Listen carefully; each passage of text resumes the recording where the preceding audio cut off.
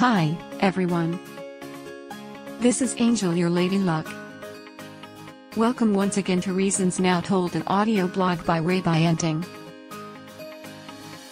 Topics discussed here are also discussed in detail at Advanced Gamefowl Academy. Do you want to breed the gamefowl you want? And also save time and money? Oh boy, you can. By minimizing hit and miss in breeding. So what are you waiting for? Enroll now.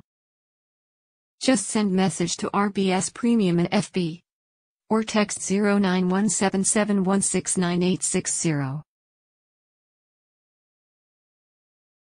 Understand real breeding.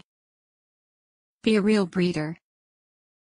Without understanding breeding, one will never be a true breeder. Learning a little science is not about winning all the time. It is enough you win more than you lose. But mainly it is all about producing the gamefowl you want, with less expense, and in shorter time. Because you are eliminating much of the trial and error. Most important, as a supposed breeder, you have to give the right answers when people start asking the right questions. So it helps to learn what you are doing. They who are open-minded welcome something new. They who think they are already masters do not. They are afraid to discover they might be wrong all along. Those who refuse to learn something new are stuck with what they know, both the right and the wrong. Those who study leave behind what is wrong and move ahead with what is right. Now here's our host.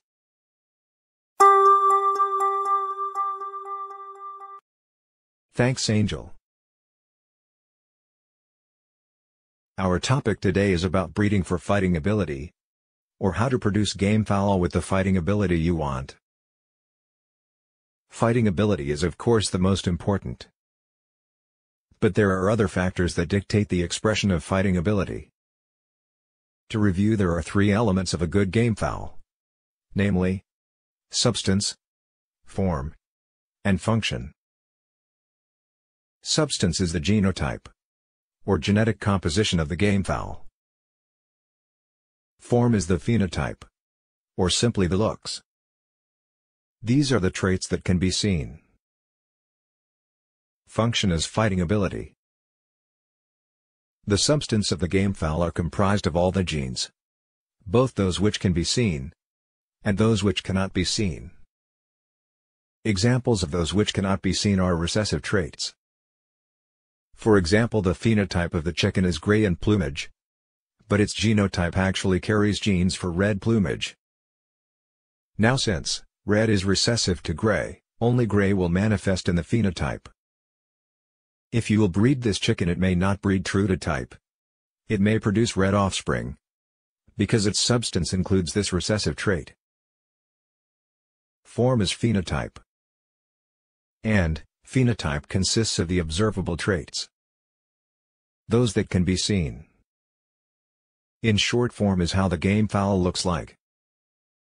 For example, comb type, plumage color, leg color, station, and body conformation.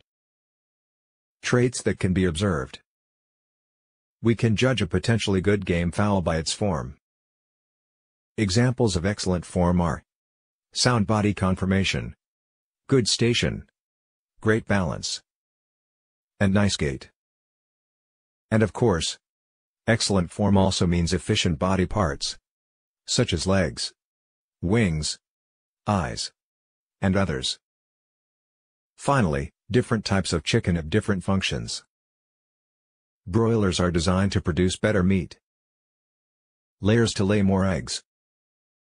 For gamefowl, fighting ability and prepotency are the functions. For a battlefowl, excellent fighting ability is enough.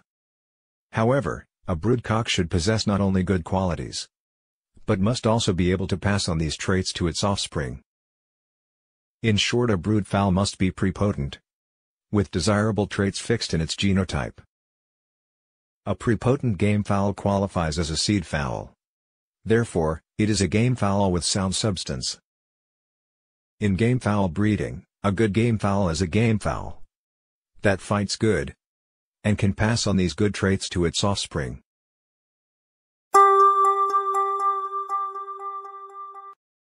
Okay.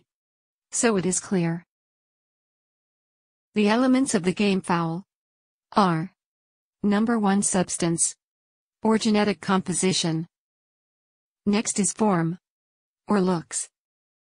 And then, function, or fighting ability. And, since we are dealing with fighting cocks here, the most important, of course, is fighting ability. However, you cannot achieve good fighting ability without putting in good substance that will result in good form and eventually good fighting ability. Right? Before we proceed, we will mention once again that in 2019, Airbase UGBO is working based on different priorities. No fighting anymore. And as usual, less selling. RBS will continue selling only breeding materials. And to members of Masong Nagmamanok programs. And students of the Academy. RBS has already proven its roosters can hold their own against tough competition. RBS will now concentrate on contributing its share to making things happen for the ordinary gamefowl lovers.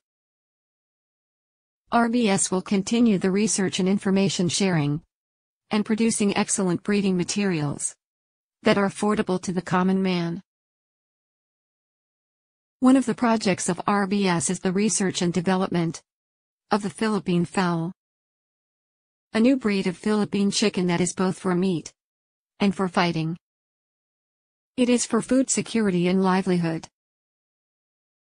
Let's wish RBS success on this project. Now back to our topic. What really are the factors that affect fighting ability and how to breed the gamefowl with the fighting ability you want? Back to our host.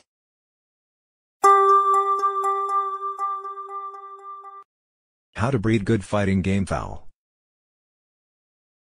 If you want to produce a good fighting rooster, then, you have to understand first what makes a good fighting rooster. A good gamefowl has excellent cutting ability and extreme gameness. Then it has superb fighting ability.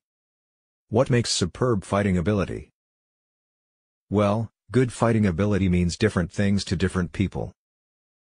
To some it means the cautious and high-flying roosters, described in the Philippines as abong at angat. To others it means multiple strikers and great ground shufflers. Yet to others the offbeat, defensive, clever fighters are best. But science identifies just two factors that dictate fighting ability. These are instinct and reflex. Yes, as simple as that. But why do gamefowl have different fighting style? At online course Practical Science of the Gamefowl, taught at Advanced Gamefowl Academy, we identified other factors that affect the expression of instinct and reflex. Examples are temperament, tendency, and structure.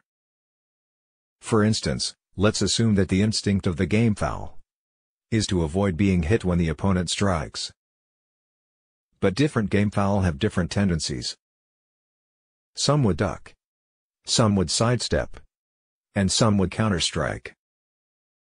Tendency results in 3 different moves for the same instinct to avoid being hit. Temperament also influence fighting style.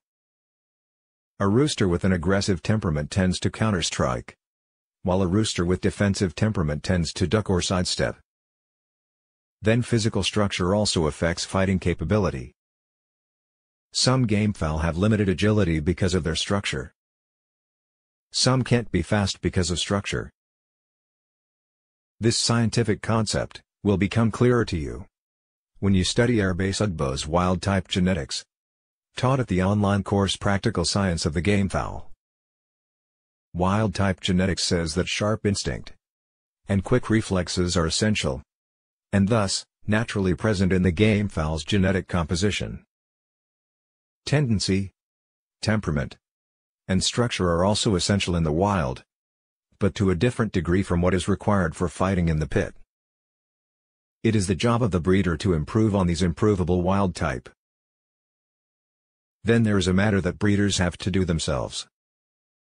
These are the traits classified by science of gamefowl as the mandatory mutations. These mandatory traits are the only obligation of the breeder to produce themselves. Indeed, science is not that complicated. On the contrary, science can make breeding easier. What the old masters failed to tell us, now science can explain.